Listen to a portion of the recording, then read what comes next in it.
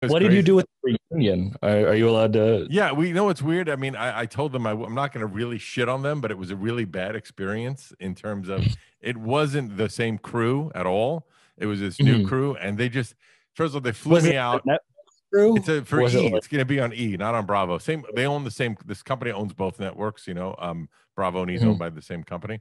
But so they flew me out. I was there for 2 days. They realized they made a mistake. They couldn't film that weekend. They flew me home. I waited 5 days and then flew back again. I waited in my hotel room. Everything's quarantine nonsense. So I had to get tested yeah. before I leave, tested when I land, wait 24 hours, get tested again. Couldn't leave the hotel. There's all these fail safes put in place for COVID, which I totally get, but I just had to do it twice, which was annoying. And then when I went to film that day, they had me get there by 11:30 in the morning. They picked me up. Well, very nice. But I sat in a room by myself for 6 hours with no internet, no television, nothing, no way to power my phone. So I couldn't even surf I couldn't even use my phone because I didn't have any charger. I didn't know I'd be there. And I finally started filming at like 6 at night, which is weird. I just sat in a room by myself forever. It was really, really hard to stay focused. Yeah. It was really ridiculous. And then I think realistically, I shot 10 minutes worth of stuff. They told me they'd buy me a lot of clothes. They bought me no clothes. They were going to give me a haircut. They didn't give me a haircut. They told me they were going to get me like hair and makeup shit. They didn't do any of that. I just was there. It was the cast themselves, the Queer Eye guys almost left because there was so much chaos on set. Nothing would it was crazy. So I don't even know if it'll come out, but I did shoot it.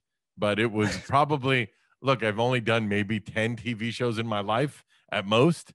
And it was the worst handled television experience of my life. This motherfucker That sounds crazy. horrible. Yeah, Maybe they were crazy. trying to make everyone really frustrated, so it was like a high tense. But no, Maybe, it just sounds like I don't know. I just feel like just to give you one example, we're finally filming.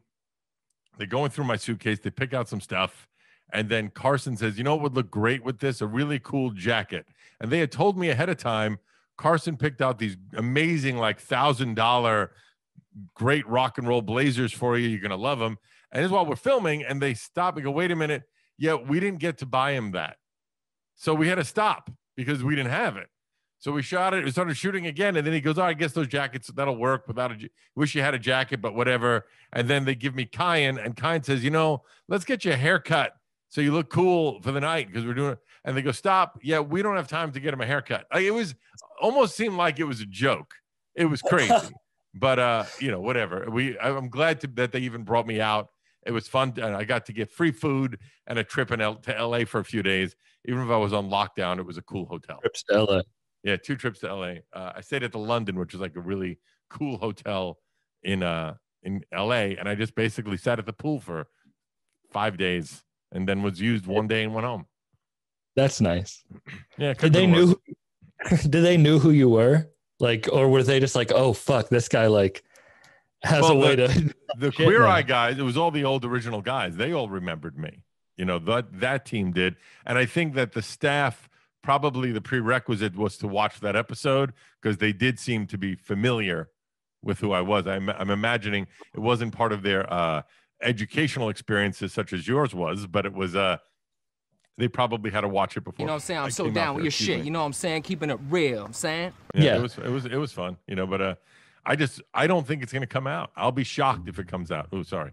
I'll be shocked if it comes out because I think we shot 5 minutes of material at most, and that's being kind. But maybe they shot